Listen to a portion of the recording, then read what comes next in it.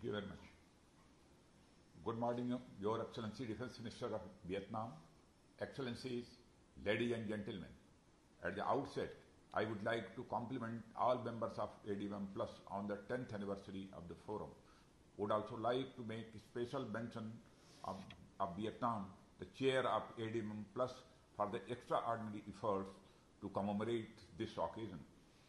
It is only appropriate that the celebrations of the 10th anniversary take place where the first ADMM Plus meeting took place on 12th October 2010. Amid the current regional environment with visible strains, we appreciate the central role of ASEAN-led forums, including ADMM Plus, in promoting dialogue and engagement toward the pluralistic, cooperative security order in Asia. The ADMM Plus has grown in the last decade to become the fulcrum of peace, stability, and rules-based order in this region.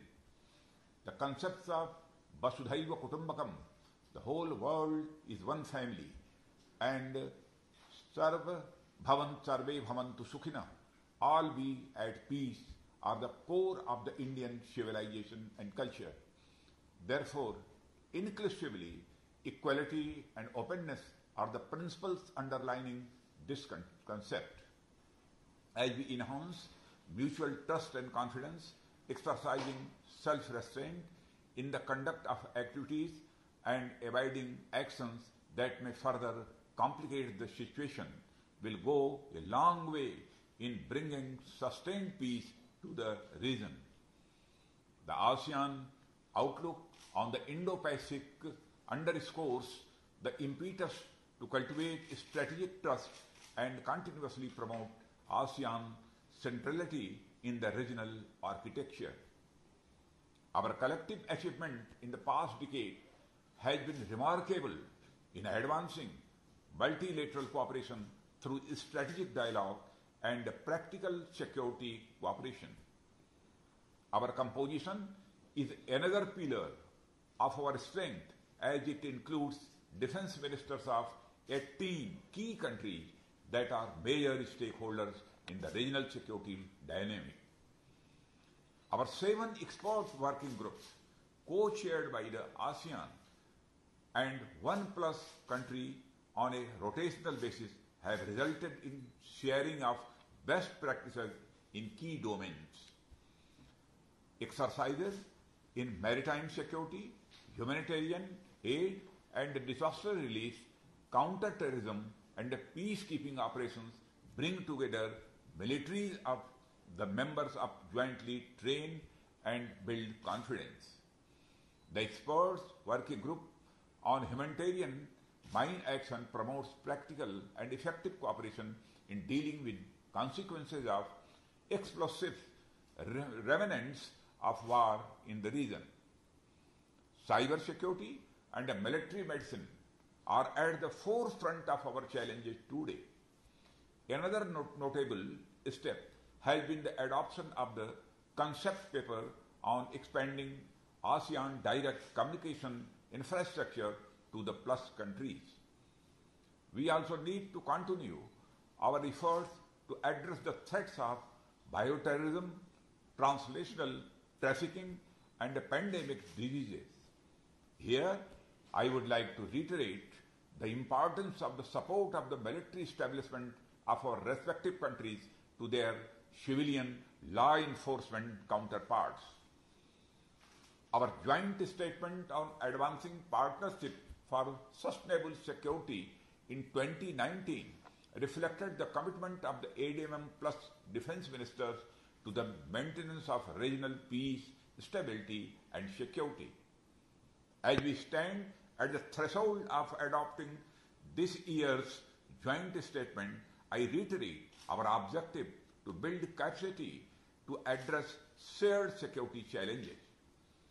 These challenges are becoming increasingly transboundary in character, and we need to forge closer military-to-military interactions and cooperation amongst the ADMM Plus countries.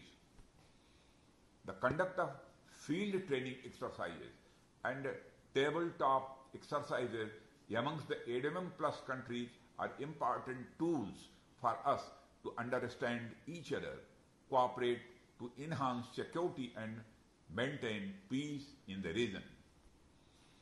Ladies and gentlemen, the relevance of ADMM Plus in the future remains defined by the important role we play in bringing diverse countries together towards a common goal. Our ability to collectively respond to challenges in the region based on the fundamentals of freedom, inclusivity, and openness will define our future. Threats to the rules-based order, maritime security, cyber-related crimes, and terrorism, just to name a few, remain the challenges that we need to address as a forum. Amongst the new challenges that have emerged, COVID-19 has changed the world and left us many hurdles to overcome.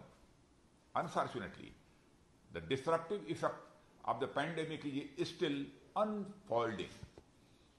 The challenge is therefore to make sure that the world economy moves on the path of recovery, and when it does gather steam, to ensure that the recovery leaves no one behind.